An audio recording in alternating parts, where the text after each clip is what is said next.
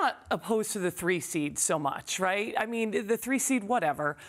It's where they are. I think Gino might be happy. I think the fans might be happy. I mean, compared to looking at the opposite side, what Iowa has to go through, really, I mean, clearly you don't play everybody in the bracket, right? You only have the teams that you have. But I think UConn got the best bracket, to be honest. The 3 seeding, that was to be expected, kind of. I think, all in all, UConn got a pretty good draw where they are, with the exception of you can't overlook people, right? Jackson State. They're one of those teams that you can't sleep on. Jackson State. They went undefeated in their conference. 3 out of their 6 losses are teams that are currently in the top 15. Right. So it's one game at a time for this team. Right, and I agree, Kara. Like, and Chelsea, to your question, I think UConn got a pretty good draw. I mean, for them to advance this year far, you know, they have to have the right matchups. And right now, there's so many top teams in that Albany region. The fact that they're out in Portland, I think, is better for them. Obviously, I don't think they were thrilled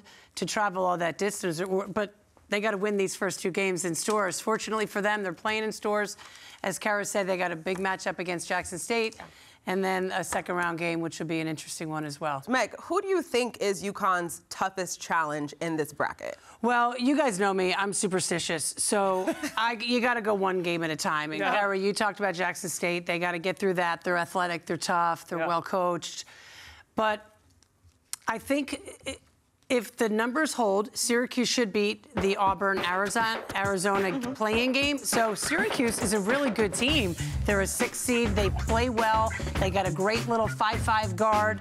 Deasia Fair. Like 22 5'5" graduate guard. So she's a graduate. Incredible. Yeah. And she is great in the second half. Yeah. You know, she comes on strong in the second half. That's going to be a really tough matchup should UConn advance to that. Yeah, and I think Ohio State, I said it last year. Unfortunately, it jinxed them.